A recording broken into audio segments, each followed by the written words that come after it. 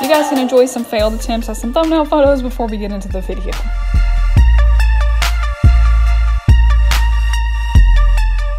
What's up, you guys? Welcome back to my channel. It is Friday. I have worked a very long week and I am so exhausted. So I'm trying not to take a nap by baking and making some cold brew from home. Cold brew is my favorite form of coffee anytime I go to any coffee shop. And it's really expensive, and that is because it takes such a long time to make. But I decided I'm gonna make some of my own. Also because this Stoke, I don't know how it's pronounced, this brand of cold brew coffee at the grocery store is my absolute favorite. And this thing is like $6 and I go through one a week. So we're gonna try my hand at making some homemade cold brew.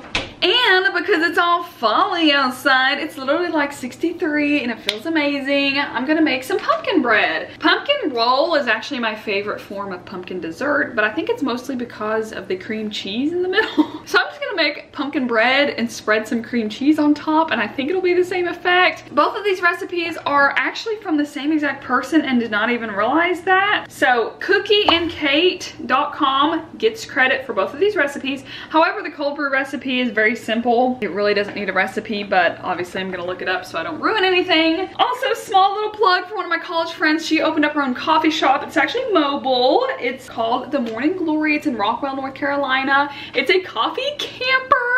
So it's like a food truck. She travels all around, sells coffee different days. She has a Facebook page so you can keep up with where she's gonna be at on certain days. I'll leave a link in the description if you wanna check her out. I don't live in Rockwell, North Carolina, obviously, so I supported her by buying this t-shirt. It is so soft and I love it. It's nice fall colors. Anyways, let's go ahead and get started. From what I read, the best tasting cold brew comes from beans, like directly the coffee beans. However, I don't have beans. I do have ground coffee, and I just decided to buy this brand because it says cold brew, and I was like, well, maybe they know what's happening and they have some sort of secret. So we're gonna try to make this for our cold brew. We're gonna make it first. I'm gonna fill these up. I'm gonna make two. I don't know how big they are. That's probably important on my measurements. Oh, here we go. 800 milliliters. I'm on the freaking imperial system. I know metric. Oh, here we go. 3 to 24 cups, ounces. I'm way too tired to do this math. We're supposed to use 1 ounce of coffee grounds per cup, I think. Or is it tablespoon? Also, everybody has their own opinion on how long you steep the coffee overnight. Everything says at least 12 hours, up to 24 hours. So, y'all, busy season is killing me this year. I tell you, my brain is so tired every day, and I literally have taken a nap every day after work this week, except for yesterday. Hold on, what am I trying to do? How many ounces? Tablespoon? Is a tablespoon an ounce? Am I dumb? Okay, a tablespoon is 15 milliliters. That's gonna get me nowhere in this American world that I live in. In case anyone else was wondering, 1 tablespoon is half an ounce. So 2 tablespoons is an ounce. So 2 tablespoons of ground coffee per cup of water. You guys want a little sniff sniff? 2 tablespoons per cup of water. 4, 5, 6. We have our 2 mason jars. Now let's get the water.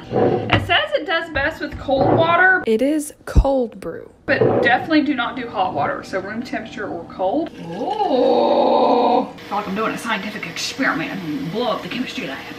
Okay, you guys.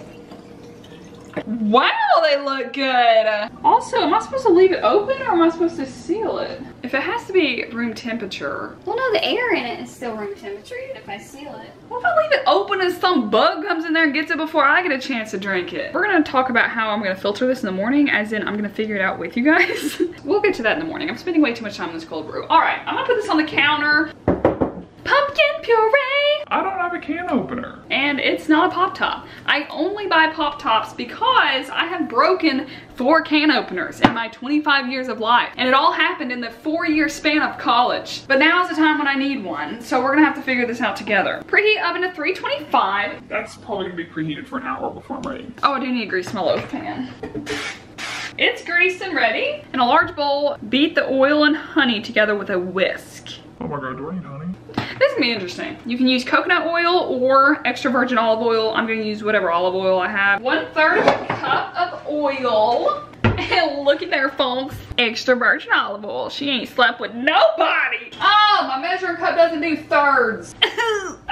That is a lot of oil. Hold on. Yeah, 1/3 of a cup. Look at all that oil, you guys. 1/2 cup of honey. Oh, this is gonna take forever, y'all. Ow! Are you guys getting this? Ow! It looks like it's pooping. I'm gonna throw up. This thing is constipated. Ow! You guys know how honey gets. You open up the honey thing, the whole kitchen gets sticky. It's like magic. Y'all, this is my entire container of honey. All right, that's enough honey. We don't need no diabetes. We gotta beat this with a whisk? This is the clumpiest honey. I bet it's expired. The bees that made this already dead, I tell you. I don't think that's what it's supposed to look like, but what's new? If you've seen any of my cooking videos, you know this is exactly what is expected. Add the eggs and whisk until blended. 2 eggs! I don't want to show you guys me cracking an egg because I always get the shell in here and it's really embarrassing, so I just have to dig out the shell. Okay, you guys definitely missed that one. My whole entire hand just ended up in the mold. Look, we gotta whisk together the egg, the honey, and the olive oil. Yeah, this kind of looks cool. Add the pumpkin puree. This is when it's gonna get fun. I really wish I took a nap because I'm probably gonna get frustrated at my inability to open this without a can opener.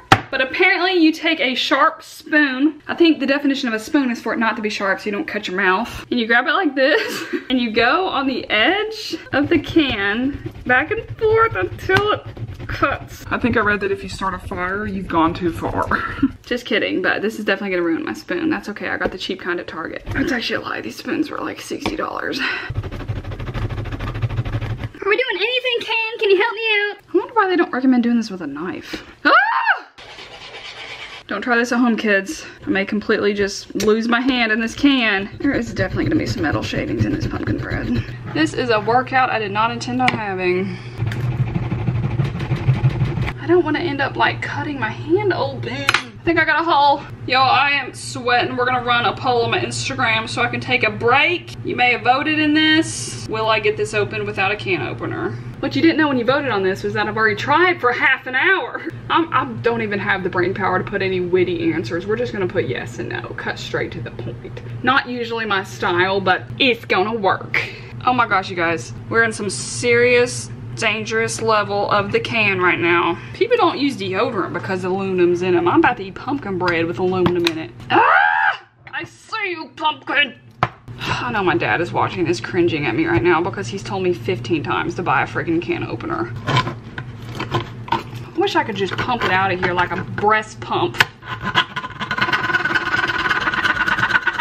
Here's the progress so far, you guys. I don't know why my camera is so dark. I'm literally getting a hand cramp in my hand. Sometimes I wish I wasn't so determined and I could just give up. There is no giving up in my world. This is the most ridiculous thing I've ever done in a YouTube video. First of all, take it, get naked. Strip for me.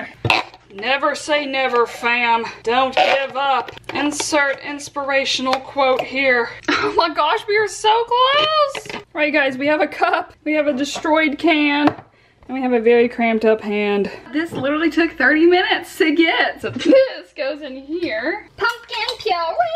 You can use milk or water, but you need 1/4 of a cup. This is still good, don't know how, it's like a week old. Then you have to add the pumpkin spice, 1½ teaspoons. So this is pumpkin pie spice, that's the closest thing I could find at the store.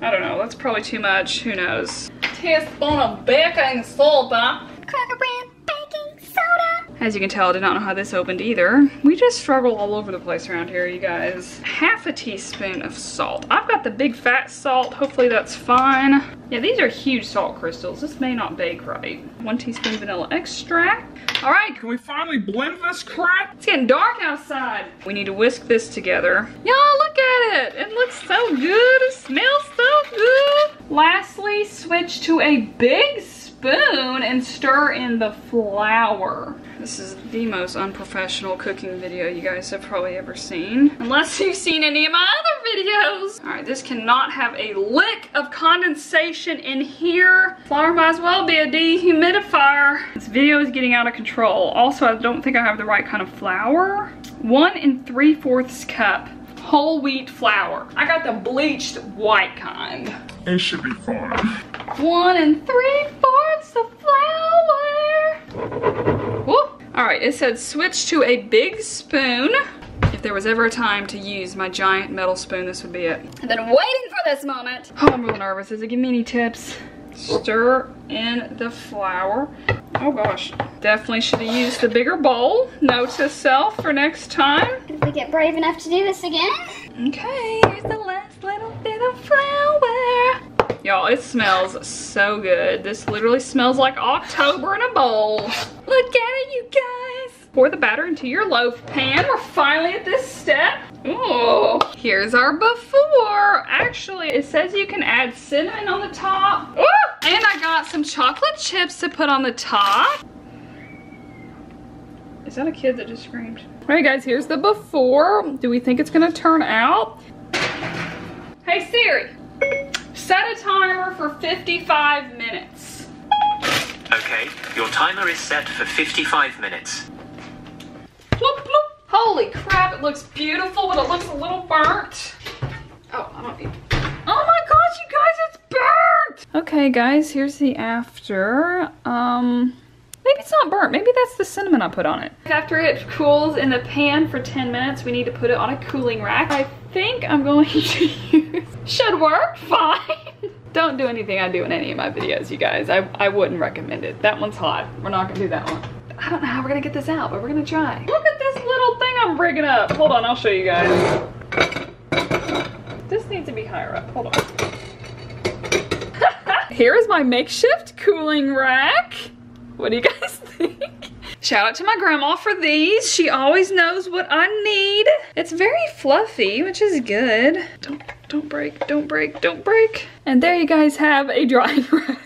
Look at that pumpkin bread. Okay, we'll pretend like we're sawing it and it's falling off. Oh, girl. Update on our cold brew. It's been 2.5 hours. It's looking pretty dark. Got a lot more hours left to go.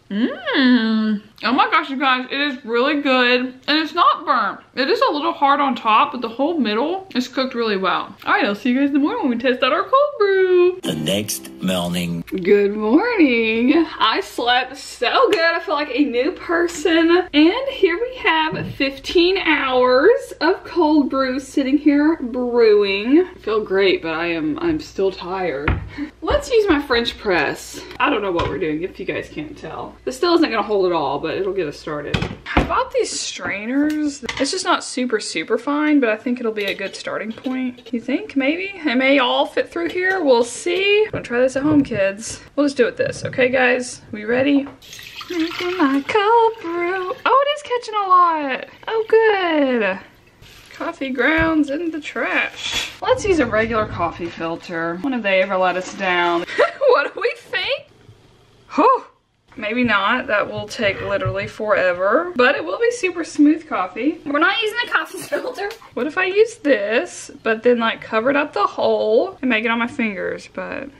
Oh my gosh, it's not going through. So that was a fail. Okay, trying new things. Maybe we'll do this like over and over again. Oh, there's some silk. All right, turns out I'm just gonna use this little thing multiple times. I got these little, this is a whole set of 3. There's a bigger one. I got it off Amazon. If you guys are wondering why I have a little tiny. Oh, these mesh holes may be bigger. That would make sense. If you guys were like, wow, she really thinks out loud a lot for the camera. No, this is what I do without the camera. I literally talk to myself and process everything verbally. All right, this is, I'm just transferring it over 5-6 times. But anyways, I'm gonna repeat this entire process for the other jar. I won't make you guys watch that. I think for one final filter thing, I am gonna put it through the French press just because that's what everyone recommends and there's probably a reason for that. I'm just gonna pour a jar in. I know you guys can't see it, but you can hear it. I'm pouring the jar in the French press. So you just push it, but you don't go too fast. You wanna make sure it's filtering. It's going really smoothly because I've already filtered it 15 times. Then you pour out the filtered coffee. Make sure the screen's going the right way. And yeah, it filtered out probably a teaspoon worth of stuff. I'm gonna put 1 jar in the fridge. Also, if you like hot coffee, you can definitely warm up the cold brew coffee and have like a hot cup of coffee. I might get me a slice of pumpkin bread with some cream cheese for a really sweet breakfast that will probably give me a stomach ache, but it's all for the aesthetic. This little guy in the fridge. Here's the setup. Do you guys like it? I heated up the pumpkin bread, spread some cream cheese, sprinkled some cinnamon. I put some ice in the cold brew for a little bit just to chill it out, but I didn't want to water it down. And I've got my Harvest Yankee candle. 1 week later. So it's been a week since I filmed this video. Thanks for making it to the end, but I totally forgot to say how the cold brew was. I have now made 4 jars of it and it tastes so good. I love it so much. It's very creamy and smooth. It is so good. If you guys love cold brew, I recommend trying to make your own. You'll save a lot of money. And yes, I'm wearing my out of office shirt, even though I work today, even though it's Saturday. But anyways, thank you guys so much for watching. I'll see you guys next time. Goodbye.